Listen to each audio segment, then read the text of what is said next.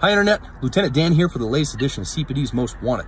We're gonna break tradition today. Instead of me doing the normal thing where I act like an idiot and I think I'm funnier than I actually am, I brought with me my friend Officer Raleigh Dunnick, who instead of asking for your help catching wanted people, is gonna ask for your help with a more worthwhile cause. Officer Dunnick?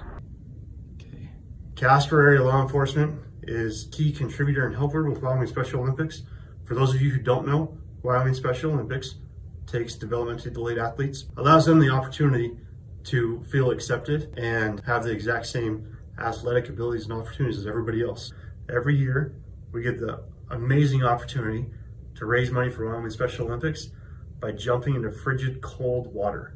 So the challenge this week is to ask you guys to assist us in raising more money than anybody else in town. Our goal is $10,000. Just contribute, share, do what you can to help this amazing community. Thank you.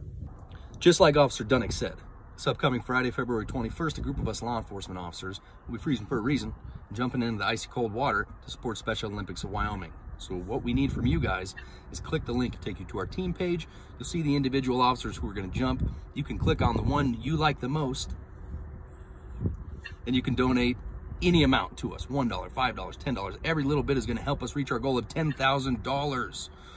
But I know sometimes we need a little bit of extra motivation when it comes to being generous. And so what I am offering is, if we reach our goal of $10,000 as a team, the individual who donates the most money gets to shave Lieutenant Dan's head bald. I know what you're thinking, Lieutenant Dan. You already have male pattern baldness, not that much hair anyway.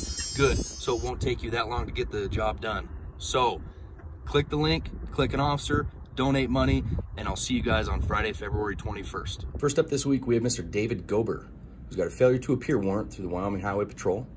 He's got a warrant for not paying his kid rent, and he also has a probation revocation warrant with the original charges being possession of meth and possession of the devil's lettuce.